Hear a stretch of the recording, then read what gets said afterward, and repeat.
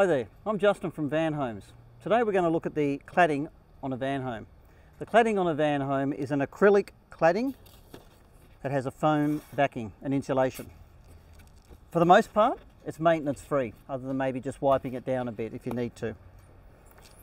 On occasions, people will damage their cladding, or a contractor may need to get access. Can they do that? Yes, they can. Generally, we advise a contractor does this for you. However, essentially we have cladding, goes under a flashing here. If the flashing is removed, this cladding can be popped at the seam and split down, and access can be gained, and then it can be pushed back into place.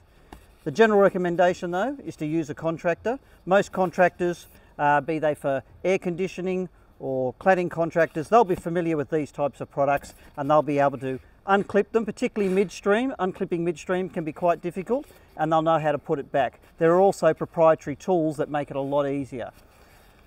So basically the answer is yes, you can service the cladding, you can replace planks, you can get to wires and stud work underneath.